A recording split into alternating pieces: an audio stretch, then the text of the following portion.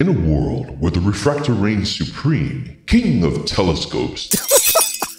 I can't go on. That's some nonsense a few persons first tried to convince me of a few years ago when I was first going back into astrophotography after a long hiatus from university days. And I don't know how that rumor got started. One of these days I'm going to have to address this idea that the refractor is the king of telescopes, but this video obviously is about the Schmidt-Cassegrain telescope, my favorite telescope design, and one which derivations of are favored by many professional observatories, including organizations like NASA, the Hubble telescope, and the James Webb telescope, among many of the other most powerful telescopes in the world, are variations of the Cassegrain telescope design. And there's a reason for it. It is a super fun, happy time, focal length and aperture machine. Now, in the amateur telescope world, the company probably most known for the Schmidt-Cassegrain telescope is Celestron. It was, I think, closely followed by Meade, and then after that Orion, at least here in North America. Unfortunately, both Meade and Orion have gone belly up and are no longer with us. It's quite a shame. I've never owned a Meade telescope, but I heard they were quite good. And I'd been contemplating getting one for when I finally start building the next observatory. Now, the Schmidt-Cassegrain telescope is a very interesting design.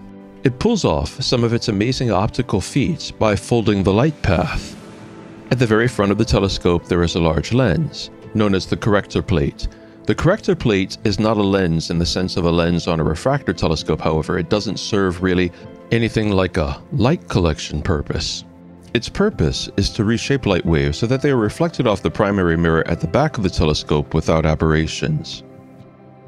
That large primary mirror is found at the back of the telescope's body, and in many ways it's not much different from the large primary mirror you would find, say, in a Newtonian telescope. And this is where the power of the telescope's aperture comes into play. A small Schmidt-Cassegrain telescope would be 5 or 6 inches in diameter, or about 150 millimeters. And insofar as I know, the average or typical Schmidt-Cassegrain telescope, at least the one marketed to the astrophotography market by Celestron, and that was formerly marketed by Meade and Orion, was the 8-inch or 203 millimeter telescope. So you can see that even with the small Schmidt-Cassegrain telescope at 150 millimeters, you are getting a lot of aperture as a starting place with this telescope design. Especially when compared to refractors, where it's not at all unusual to find refractors as small as 50 millimeters being used for astrophotography, and it's quite rare to find a 200 millimeter refractor. They would be very expensive, costing anywhere from 4 to 10 times an SCT of that aperture. Light is folded back from the primary mirror up to a secondary mirror, which on a Schmidt-Cassegrain telescope is mounted right into the corrector plate, which makes it super stable. For example, with a Newtonian telescope, which also has a secondary mirror, the orientation of the secondary frequently has to be corrected in a process known as collimation. In contrast, I've had my Celestron 203mm SCT sitting on my mount and actively working outside in the observatory for about a year now, and it's out there non-stop, whether it's hot, cold. It lives in the observatory, and the collimation today is as good as when I bought it 3 or 4 years ago. I have literally not had to touch collimation in all that time, and it doesn't show any signs of needing a change or an adjustment anytime soon either. Whereas with Newtonian telescopes, you really should check your collimation every new night that you use it. I'm not trying to scare anybody away from Newtonian telescopes, by the way. With the right tools and a little patience, collimation honestly isn't that difficult. It's a little tedious, but it's not really difficult.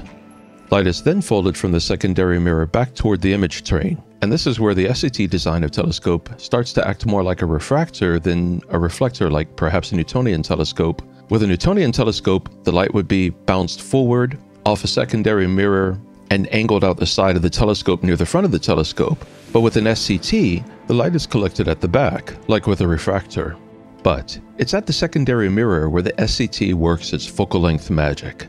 Now, not all Cassegrain telescopes are Schmidt-Cassegrain telescopes. Some Cassegrains have concave secondaries, some have larger or smaller secondaries, and some have additional lenses in the light path. But the Celestron version of the Cassegrain is a Schmidt-Cassegrain telescope, and it has a convex secondary. And the secondary lens is crucial because it does more than redirect light, it reshapes it. It broadens the trajectory of the light, which results in a wider image circle. As you can see in the image above, the secondary mirror is convex. Please bear in mind though that nothing in this illustration is to scale. I am portraying shapes and distances somewhat exaggerated for illustrative purposes. So the light bounces off the primary mirror, lands on the convex secondary mirror, and the secondary mirror sends the light to the back of the telescope. But the slight convexity of the secondary mirror also angles that light slightly outward, so that when the light reaches the focus plane, it's wider than it would be without the convex curvature. In other words, the light comes into focus at a wider image circle, and a wider image circle is literally what magnification is. Now, the primary mirror of the C8 telescope has a focal length of 400 millimeters. The secondary mirror effectively widens the path of the light 5 times, making the image circle 5 times the primary mirror's focal length, resulting in that magnificent 2032 millimeter focal length, roughly 10 times the telescope's aperture, as well as 5 times the total physical length of the telescope. And so the answer to the mystery of how the SCT seems to pull focal length out of thin air is that the secondary mirror effectively serves the role of a Barlow lens. In the case of a telescope such as the C8, a very powerful 5x Barlow lens. However, the light path doesn't really look like what I'm showing in this illustration here. I'm simply showing it this way to illustrate through exaggeration how the light path expands, thereby magnifying the image. In truth, the light path probably looks more like this. After the Barlow-like magnification effect of the secondary mirror, the light coalesces into a focal point where the image inverts, somewhere down the image train. A few persons have messaged me by way of YouTube, and by few I mean I could count them all on one hand with some fingers left over, to tell me, and sometimes very angrily, that no, the light inverts between the primary mirror and the secondary mirror. So since I'm posting this illustration of the light path from an SCT, and I expect those kind of posts to come up again, I'm going to note something. On the 8-inch Schmidt-Cassegrain SCT known as the C8, the focal length of the primary mirror is 400 millimeters. However, I have attempted to measure the distance between the primary mirror and the secondary, and the distance is definitely less than 400 millimeters. The only way to get a precise measurement would be to open up the telescope, but I'm a big believer that if it ain't broke, don't fix it, so I'm not going to do that. However, measuring it from the outside, the secondary mirror appears to be at the very most 36 centimeters from the primary mirror, and probably considerably less. Images from light do not invert until after they cross the focal point, meaning that the image cannot invert between the primary mirror and the secondary mirror. The primary mirror begins the inversion, but it can't invert at the secondary mirror. Therefore, the inversion of the image must happen somewhere down the light path between the secondary mirror and the image train. Now, if you want to see a very good demonstration of where along a light path an image reflecting off a concave mirror actually inverts, there are 2 simple but excellent videos that cover it from a channel called Physics Demo. The videos are Concave Mirror Demo and Concave Mirror Demo Pendulum, and the links to both those videos are provided in the description of this video. Now, I'm not an optical engineer, so if you're an authority on the subject and you have better information than what I can provide here, please let me know. I'd love to know if there is something in how this works that I am not seeing, but right now, the math, insofar as I understand optical math, works like this. But if you have any reliable information on where the image inverts, I would sure love to know. I know a definitive answer to this question is not going to be earth-shattering, it's not going to really change how we do astrophotography, but I find it an interesting bit of trivia.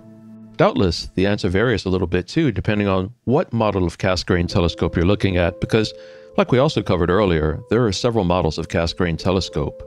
But who knows, maybe my measurements of where the elements are within the optical tube are in error. It's entirely possible. Like I said, I didn't take it apart. I hope you found this video interesting and even perhaps useful for you. I make them because I'm always interested in understanding the physics and the mechanics behind the optical elements and other equipment that we use.